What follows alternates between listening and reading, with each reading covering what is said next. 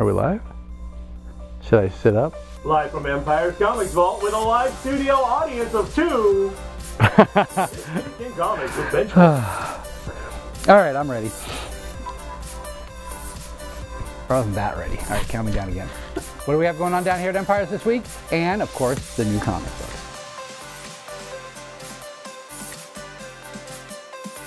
Tonight, Tower Brewing, 6 p.m. Come down, play some board games, get a drink, bring your own, play ours, and just hang out. It's a fun night. I'm looking forward to getting out of here early and leaving Tony at the shop and go playing some games and getting some beers.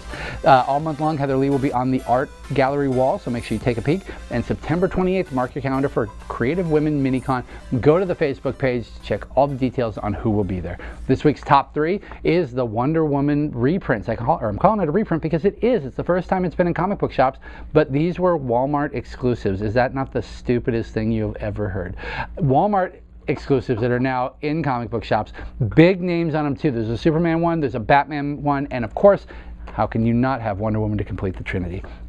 Hickman, Powers of X #3, that thing has just been blowing off the shelves, and it's been worth it because it has been such a good read. And History of the Marvel Universe, 2nd issue, they're literally starting from the beginning of time, giving you the entire history of the Marvel Universe with all the retcons, all the pieces put together, and it was beautifully done in the first one. I'm looking forward to the second one. Absolute Carnage just got some Deadpool out this week, the only Absolute Carnage at all this week. Ghost Spider starting over at #1. I think she made it all the way to 12. Good job, Marvel. Valkyrie, first one was good. I didn't think I was going to like it as I started it. Real typical beginning. Oh, look at this. I'm fighting a bunch of C-lister villains. Oh, look, one got away. By the end of the book, Jason Aaron pulled me back in. I knew I should have trusted Jason from the beginning. Guardians of the Galaxy, Tony Stark's Slott has been doing his magic over there. And for the little ones, they put out quite a few this week with Captain Marvel, Avengers, Spider-Man, and IDW just keeps it coming because they also have one for Star Wars. Conan the Savage Sword, the book that was out last week, was wonderful. If you guys did not get it, I can't remember the name of it, but it was wonderful. Ribic did it. He wrote it and drew it. It was a quick read, but it was wonderful to look at. Star Wars TIE Fighter. Weatherman almost made the top 3, but Wonder Woman just barely beat him out. Priest is working on this one. The first issue sold really well. #2 is out tomorrow. And look at this, going back to the day, Transformers 84. #0. I mean, why wouldn't you want to go revisit that? Fair Lady almost made the top 3 as well. Great detective story. Each issue is a standalone, but you'll get more by doing them all. So give it a shot. You can find an interview with the creator, Brian Shermer, over on our YouTube channel. So go check it out. Find out a little bit more about him.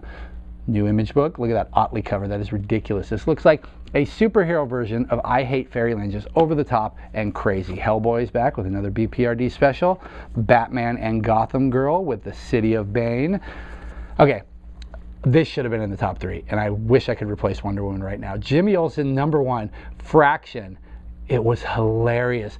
Give it a shot, pick it up. Lois Lane has her own book now. It's completely the opposite, completely serious, but that Jimmy Olsen book was wonderful. More Year of the Villains. These are one-shots, each devoted to a villain that now has the power that Luthor is giving them to do what they want. We have a Green Lantern Sinestro one on the wall, and now we've got this. Aquaman with Kelly Sue, and more Black Label, a big giant Frank Miller and John Romita Jr. And I've got to tell you, John Romita Jr.'s art has probably never looked this good. Well, maybe back in the 80s when he was working on X-Men, but this stuff looks great.